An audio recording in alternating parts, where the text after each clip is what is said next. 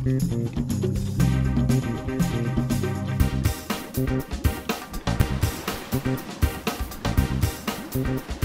right, the second exercise of this workout, this is we'll call this workout number 1 of the week, for lack of a better term. The second exercise is it was originally called a guillotine press by a lot of people. Vince Durand is the first one, I believe, that invented this exercise. He gets the credit. He was way ahead of his time. The Iron Guru, you can look him up. I call this a Clav Bench for clavicle.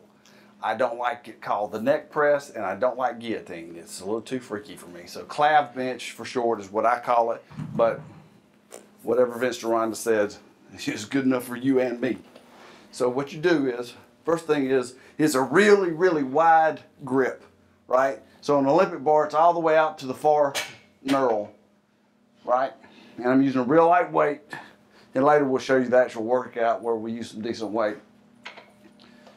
And you're coming down, a normal bench press will look like this, right?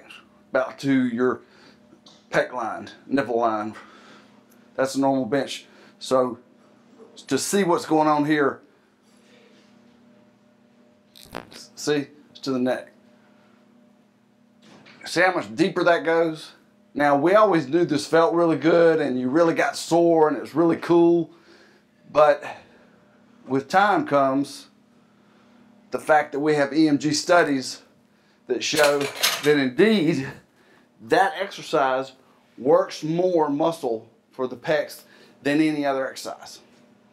So more than an incline press, right? More than that is the ultimate chest developer. So that's the second exercise. We're going to start with a row, right? And we're going to work in the same plane of motion. And immediately after we set that down, we're going into this exercise. And today the rep schemes doesn't really matter, but today I already know what we're going to do. This sounds extreme, that's why we're going to start so light. We're going to do 8 sets of 8. We're going to do 8 sets of 8 on the row, and superset 8 sets of 8 with the press. Today's chest, back, and shoulders. Then we're going to do a Scott press, and I'll show that later.